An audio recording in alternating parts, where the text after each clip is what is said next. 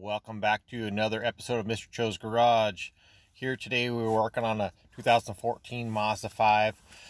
This customer has complained about a noise when backing up.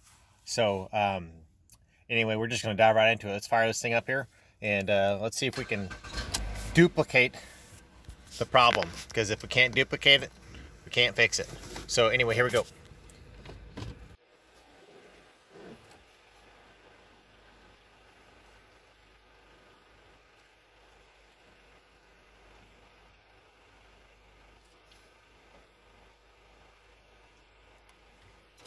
I'm getting nothing. Hang on. Let's try this again.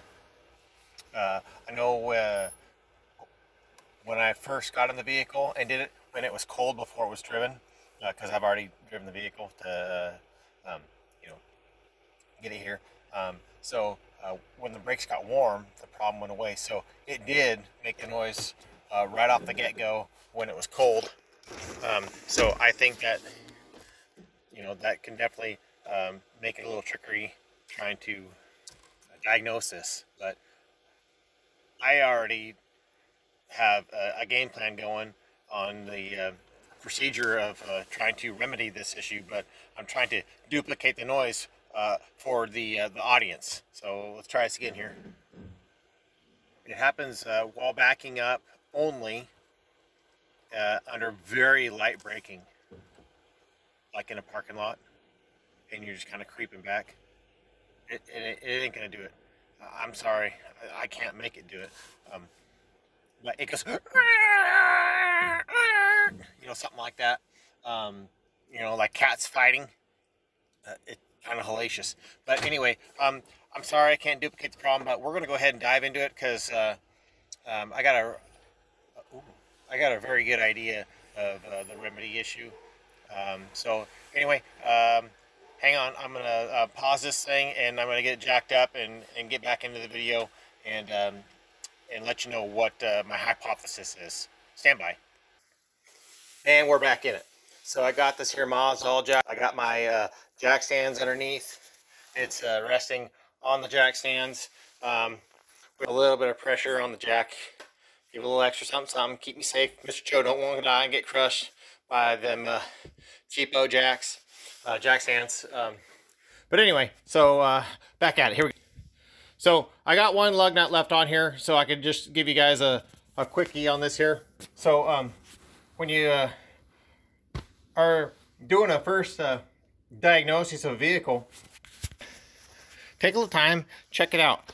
Give it the old shakeroo. Shake it down, spin it, make sure there's not anything that's loose or falling apart or bad bearing or something like that. And this is also going to determine if you got maybe a brake hanging up, if you got a squealing issue or some kind of a rotational noise that you can't pinpoint. Spin that tire, and this one here is a front wheel drive vehicle, so the rear wheels just have bearings in there, and so there's no axles back there. But you might have to jack the whole vehicle up if it's all-wheel drive to be able to get the drivetrain to rotate best as possible. Some don't like to rotate very much at all. But anyway, so I grab hand on top, hand on bottom, and then I do a push-pull to do for any kind of like a bad lower ball joint control arm bushing. So it's like a push-pull. Oh, god dang! God dang! Oh, I dropped my phone. Cameraman. Okay. So the push-pull and then the side. So I'm feeling for anything that might be loose, and then the old spinneroo. Got nothing. So that's a good way to try and diagnose a rotational issue. If you got a bearing, sometimes it's pretty pronounced and you can hear it. Sometimes you can't. But you don't give up. Just it's like Mr. Cho. You just go for it and you get her done, because that's how we get down. But anyway, so there's no brakes hanging up on this thing, so I'm gonna go ahead and rip this here tire off the rest of the... Okay, cool thing. Okay, so here on this brake system, right here, dead giveaway, we have the spring on the caliper with the park brake cable coming up here. So when you rip that e-brake handle and you're doing the e-brake turns, you're pulling on this guy and it's going to engage your caliper. So this is what you call a parking brake integrated caliper. So it's not a in the hat style shoe system where you have like drum shoes that actually press on the rotor themselves. So it's integrated in the caliper. So we know right there that the backing up brake noise is not going to be an in the hat style brake system. So we can just eliminate that one right off the get-go. So everything's pretty free on this guy. So tell me that the brakes aren't hanging up and dragging. I've already checked the other side. I don't need to go over there and do that with you also. But anyway, so we're going to go ahead and take this caliper off here, and we're going to go through it and give it a look-see over.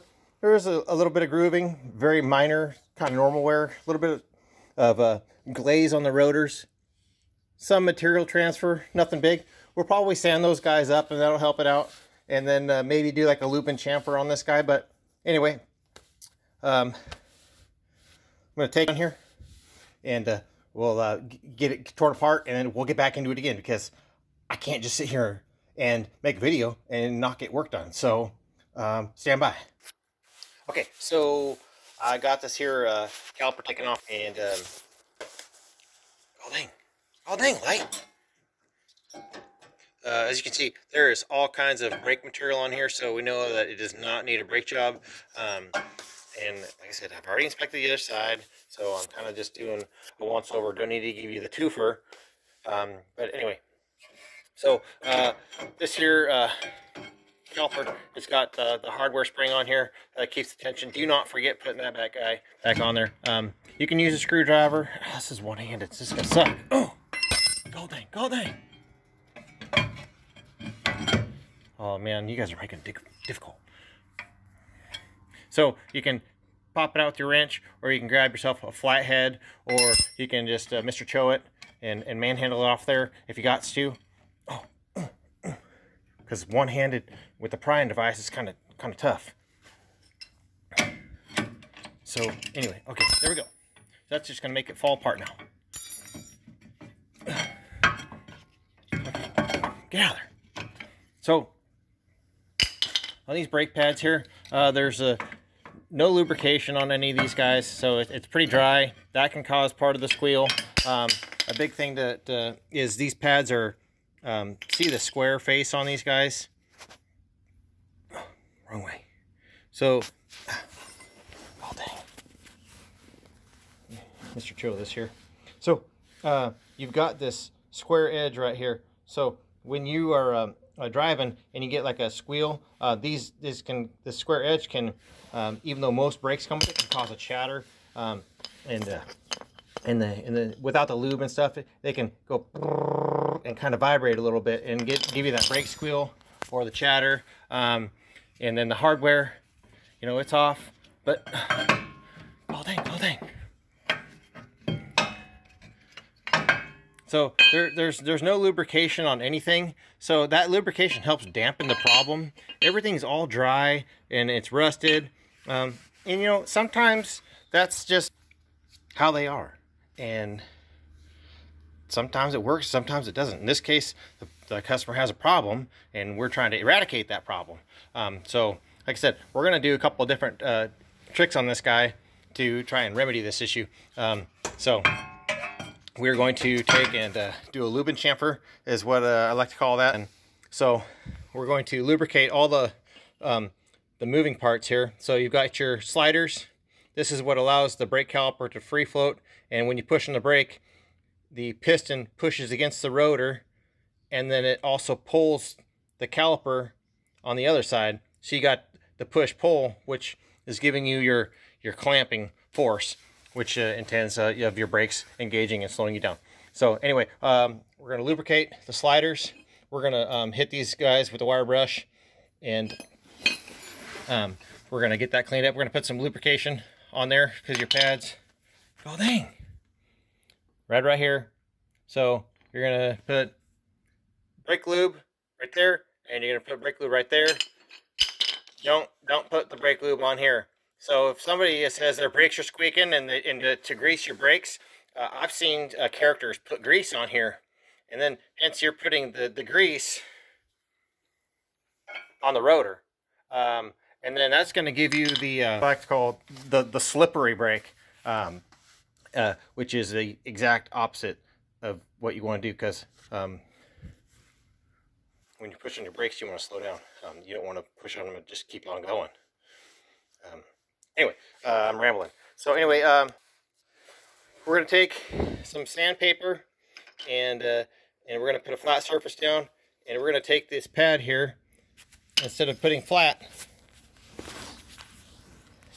Oh dang, we're going to angle it, and we're going to sand and put a bevel on this edge, and it's going to give it kind of a ramping effect.